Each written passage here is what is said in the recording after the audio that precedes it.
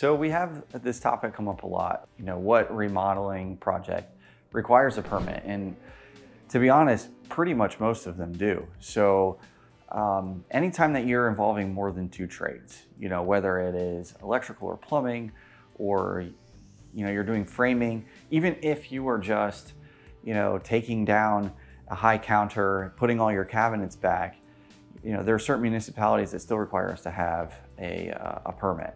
So just expect that you're going to need one, but it really adds value to your renovation, because if you go to sell the property 5, 10, 15 years down the road and that work has been permitted, people are going to see that you've done it right. And it just adds that extra value to that renovation process, and it makes sure that you're getting licensed people involved like us.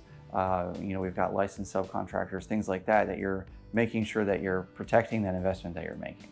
So when you're doing a remodeling project and you do need a permit, that is definitely going to be a consideration as far as your timeline. So it can affect the timeline.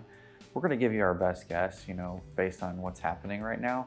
However, those permits can take a little while, especially if it's a really big project, because they just want to make sure that everything is in line, all the ducks are in a row, so that you get the best finished product in the end.